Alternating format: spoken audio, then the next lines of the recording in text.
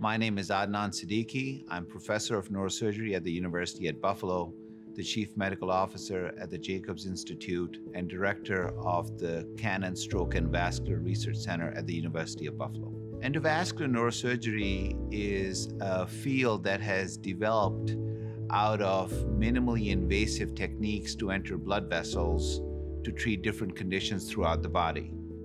The biggest advantage is that it's a lot less invasive, even more effective and safer. There is no type of cerebrovascular disease that we don't treat because we really are a comprehensive stroke center.